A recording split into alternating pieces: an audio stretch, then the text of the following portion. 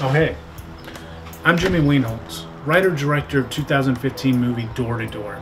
Door to Door was a feature film that, through the Horrific Network, I wrote and directed, that took you on a journey where the doorman, played by Charlie Williams, found 7 people abundantly guilty of one of the 7 deadly sins.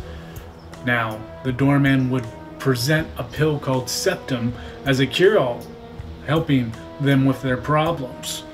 For example, gluttony, it was a weight loss pill, and wrath, it was a blood pressure suppressant.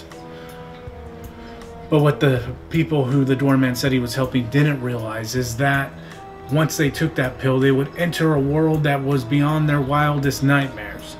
And a very, very dedicated team of special effects makeup artists helped us fabricate 7 different nightmare scenes with 7 different demons. This movie was done on no budget whatsoever, just simply volunteer work and a whole lot of desire to make a horror film. We were lucky enough to have some moderate success by getting it into and then winning some awards at film festivals. The one thing that the film doesn't do is tell you exactly who and why the doorman is doing what he's doing. And that's why I'm very proud to announce that coming this year, we are going to have a new film that tells you exactly how the doorman became the doorman.